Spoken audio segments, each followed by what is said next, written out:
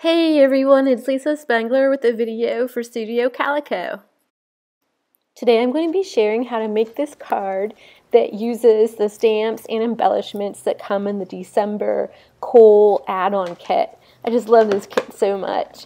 And I'm going to be sharing some tips and tricks for inking your stamps too, both with different kinds of ink, this distress ink and the shadow mid-tone ink from Hero Arts.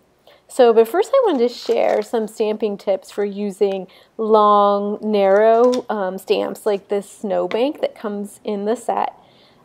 You can bend these stamps like so, and then you can have a curve. This is kind of handy if you have a message and you want to curve it around, say, a circle or something. But if you want the stamp to stay the same shape as how it was manufactured, you place it on your table and then mount your acrylic block to it instead of putting it on the stamp with your hands. This is really great if you want to keep a message straight. Then you just go ahead and ink it up and stamp away. Next, I wanted to talk a little bit about these Hero Arts Shadow Mid-Tone inks. These are great if you have a solid stamp like this tree. And I wanted to share a trick for inking it up. So you want to start by inking first in one direction, like this.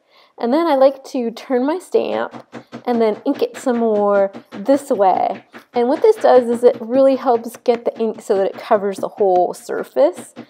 This ink pad has like a felted top and it has little lines in it. So if you don't do this, sometimes the lines will show up. Then you just give it a good press and there you have it. Now this ink will start out looking kind of blotchy, but then as it seeps into the paper, it will dry. Here I just stamped it on some thin copy paper. It looks even better when you stamp it on cardstock. I hope you can see that, how it kept all the detail. Now I wanted to share the distress ink. These inks are really special in that they react with water. So we're going to be using a water mist bottle. And the other thing is these inks are really great for techniques, like the one I'm going to show you, but they're not so great for messages. For this technique, I'm going to be using two colors, and I'm starting with the lightest one first. This is Evergreen Bough. Then I'm going to take a darker green. This one's called Mowed Lawn, and I'm going to put it right over top.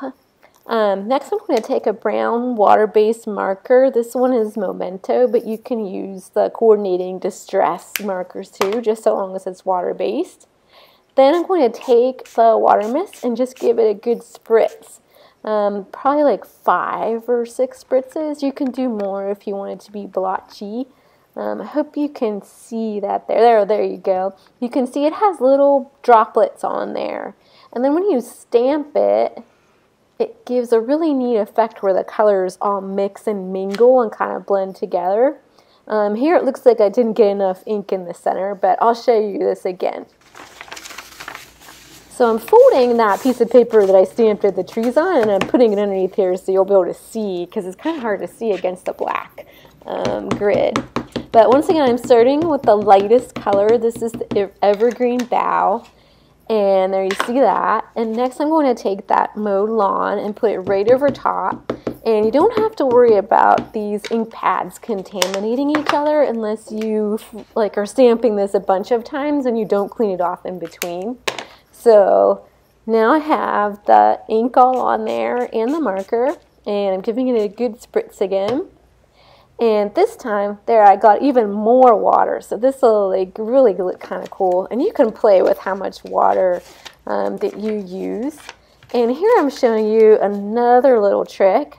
I'm going to use a Post-it note to mask off the bottom part of the hill so that when I stamp the tree, the trunk isn't as long, because I wanted it to be kind of closer to the hill. So just giving it a good press here.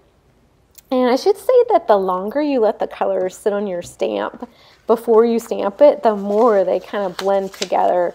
So here it looks really green. You can hardly see any of that Evergreen Bough left. But here's my finished card again.